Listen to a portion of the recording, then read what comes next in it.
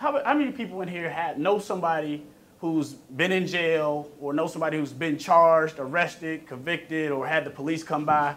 Show of hands. Look around. It's almost everybody, right? Just about everybody.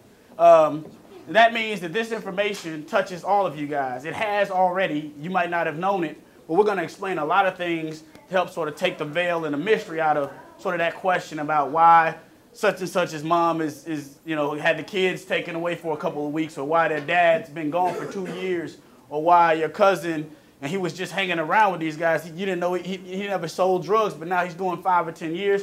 We're going to talk about all of that stuff to help you kind of navigate yourselves in addition to the information you get within the classroom with math and science and reading. We're going to teach you about criminal law. Because the criminal justice system, the prison system, it's really about big business. Prison is big business. You understand? You think prisons just happen? I think prisons is just some free. It's free. It's place people like locking people up, or it's business. And I mean, there are big-time business guys who invest large amounts of money. The people, not Bill Gates, but guys that run in his circles. Bill Gates, big money. They'll take money they've made in other industries and put it into building a prison in your state. And they do that because they know how to make money. And they know how to make money by investing in prisons because they know people will be coming into those prisons over and over and over again. They make money by getting a body in there. You know, anybody understand how hotels work? How do hotels make money? Check in, people staying overnight. They make more money if they stay 2 nights, maybe a week, right? And the more people who stay, right, the better, right? Because no hotel ever wants to have it where, only 25% of the rooms are occupied, right? They want to have the more people, the more money. Y'all know this anyway, right? The more people, more money, right? Okay, so the thing about prisons, you got to kind of open your mind a little bit and think about that. What do prisons do? They house people, right? That's really what it is, right? As a matter of fact, there's a name they call prisons. They call it the big house. Exactly. See, think about it, the big house. So that's what they do, right? And they want to make money doing that. So there's a force out there that's based on money, big business, big money people, powerful people. There's a force out there that's working to put bodies in prison. Now, where y'all think they're going to get those people? Somebody said off the streets. The hood, the ghetto. Oh, and just one quick point, too. There's an added benefit. In addition to getting money by having bodies in beds, when you go to jail, slavery ain't dead. Did y'all learn that? The slavery was ended, it was abolished? How much did y'all read about that, though? Because slavery's not illegal. It's one place where slavery's legal. In prisons. That's right, jail or prison. 13th Amendment. That's right. This is in the Constitution, the highest law of the land. If you have somebody, you can put somebody in voluntary servitude if it's for punishment, penalty of a crime. Because you can be poor, but if you educate yourself, you can still avoid being one of those bodies in the beds. And that's the goal. That all makes sense, everybody? We want to avoid being a body in the bed? All right. So, the uneducated. We're here to try to help you fix that. We're here as teachers and educators. We're lawyers by day, and that's what we do. We charge other folks $800 an hour, $400 an hour for services, but we're here on our time to help you guys out as teachers and educators.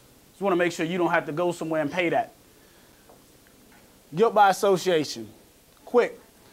Asking somebody to commit a crime, that's a crime. I know, right? It sounds crazy, doesn't it? Even if you don't do anything yourself, you don't have to go show up. You don't have to steal what it is. You don't have to break in nowhere. You don't have to start the fight. If you ask somebody to do anything that's criminal, isn't that like an particularly it's the solicitation of a crime. It's called, there's a name for it. It's called solicitation. When you ask someone to commit a crime, it's called solicitation. And to give you an idea, asking for the hookup. Everybody knows what the hookup is, right? You go into, you got a friend that works at, do people still work at fast food places? Okay, yeah, you got a friend that works at Wendy's, and it's like, hey man, throw an extra fry in the bag. Right. That.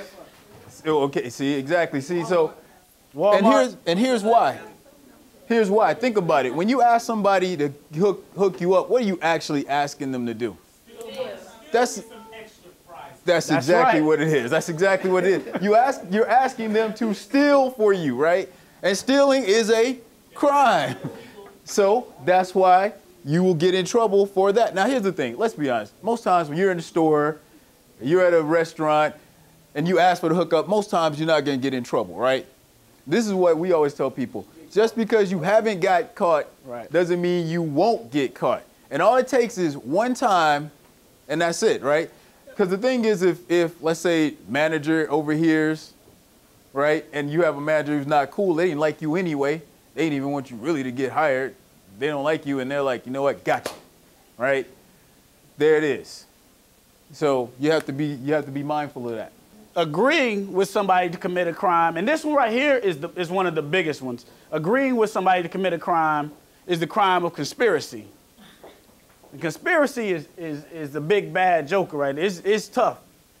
Conspiracy is why probably 80% of the people you know that are in jail or been in trouble with the law is why they're in there.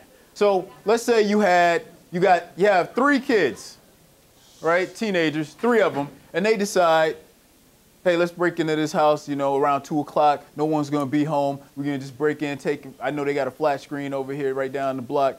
Go in there, kick the door in, run in, get it, and get out, right? Okay, so they all agree to meet up at 3 o'clock. Well, so they meet, 2 o'clock. So they meet up at that time at the place, at the house, right? They're outside. And one of the kids says, I can't do it. I can't do it. I wasn't brought up that way. My mom's would kill me if she found out or whatever, right? So I'm not breaking in, I'm leaving, right? And the other 2, all right, forget him then. He leaves, that kid leaves. So then what happens is the other 2, they decide they're just gonna go ahead and go in. So once the kid's gone, other kid's gone, they break in, boom, run in. But they thought nobody was home, somebody was home. Just so happens though, one of them, you know how that song, I brought heat for situations like this, right? So somebody is home, and he ends up shooting the guy that's home. They run out, but they get caught. And when they get caught, the police, what do you think the police do? They usually separate them first. They separate them. Mm-hmm. And then they start asking them questions. And one of the questions they usually ask is, was there anybody else involved in this? Because if you tell me, well, you know, things will go easier on you if you just tell me. Just let me know. Right. Just let us know. That's right. Now, so what happens is they start thinking, both of them start thinking because they separate. It's like, you know what? We did have a third guy. He did say he was part of this. He showed up with us, and then he just left. Right? So they go get the kid. Now, here's the thing. Let's say at the time that all this went down, the kid, he actually went home. His mom's was home. He right there with her. She's watching him while all the stuff is going down, right? They can still get him, right? They take him in. His mom says, wait a minute. Wait. Why y'all taking him? His friends broke in, right? Now, we always ask this question. Who all are in trouble in that situation? Who are all the people that are in trouble? All 3 of them on the hook for everything that happened. The break-in, the shooting, even the dude that was at home playing PlayStation with his mama. Yep, they all three, if they, for the shooting, they all 3 on the hook for the shooting. That's how conspiracy works.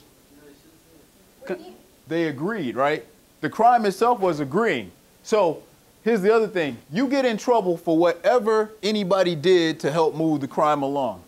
When you said, okay, now here's the thing. In some places where you live, if you say, okay, that's not quite enough. But if you show up, like how I said, he showed up and then he left. If you showed up, you're on the hook. Like you can't get off. There is a way to get out the hook. Y'all not going to like the answer to it. But the thing is, once you showed up, you're on the hook. Like if one of your crazy friends who's trigger happy decide to just go crazy, even though you're not a killer, you in trouble. You in trouble for what he decided to do.